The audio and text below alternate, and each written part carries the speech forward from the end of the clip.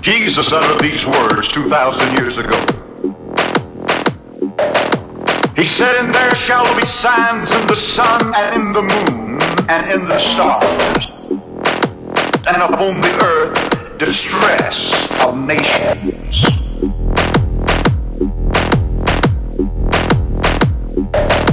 I do not want to sound like a preacher of gloom, but things are going to get worse before they get better. Because the Bible says they are.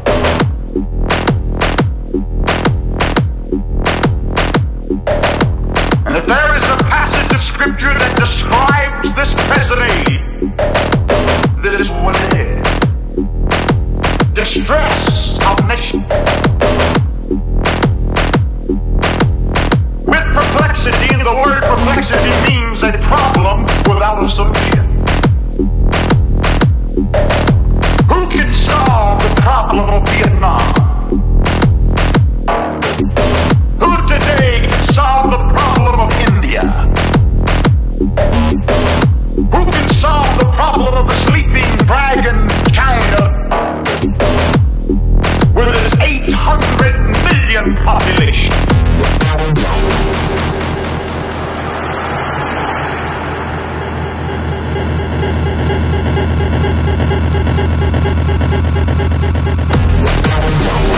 Solve the population explosion? Who can solve the terrible crisis of money that is threatening to engulf the entire world in economic crisis?